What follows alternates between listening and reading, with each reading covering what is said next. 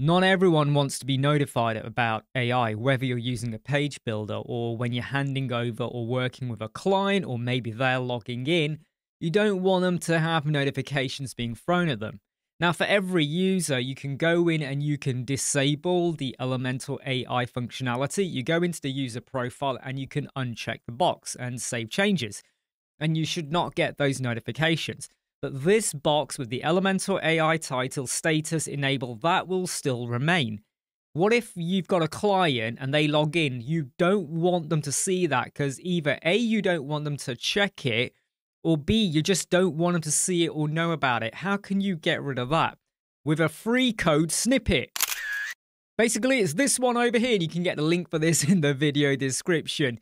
Go and paste this in, save changes, and then go and activate. What is this code doing? Well, it finds the text and it replaces it with a blank space. I did try to completely remove it, like display none, but it just wasn't working well for me. So what this does is it finds the exact wording and it replaces it with a space. So this is what I had before.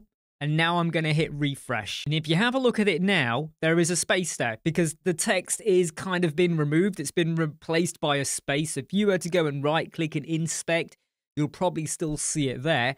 But from a visibility point of view, the title and the checkbox is no longer there. My advice for you really is make sure you've unchecked it first. And then you can hide it away with that snippet. I don't know. You may or may not want to use that. I don't know. I'll leave it up to you. I'm Imran from Web Squadron. I hope you like, subscribe, share, and follow. I'll see you soon.